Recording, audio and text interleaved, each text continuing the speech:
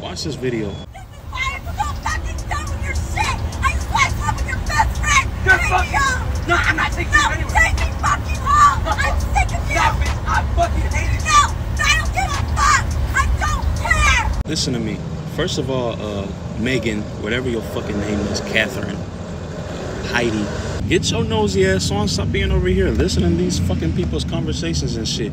But you did get some good footage, so I ain't gonna halt you for that. Watch what old girl said. She said, that's why I sat with your best friend. That's why I fucked your best friend, whatever the fuck she said. And then she got the nerve to say, take me home. Buddy in there, I already know he don't even got his foot down in that relationship. You can already tell that he's just a nice guy and she just, you know, takes advantage of his ass. But that's what happens whenever we are so nice to women. Whenever we act like such a nice guy, do this for them, do that for them, they take advantage of that shit. Women don't like a man who they can take advantage of. That shit being nice, yeah, that shit sweet. Everybody like when somebody's nice to them, shit. Because everybody's so used to just taking care of themselves and doing shit on their own. You don't mind having somebody who can take care of you sometimes. Sometimes, though.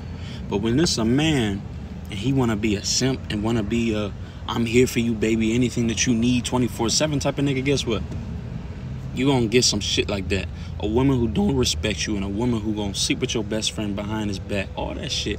You have to give a good, I'm not saying be a whole jackass to a woman, but you gotta have a, you have to have a very fine line whenever you're dealing with a woman. Whenever it's a woman that you have your own, you have to have a very fine line of being stern, strict, but also a good man to her.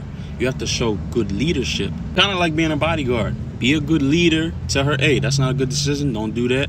Always protect her. But don't be over here like, whatever you want, baby, it's all good. That shit do not work. That shit will never work.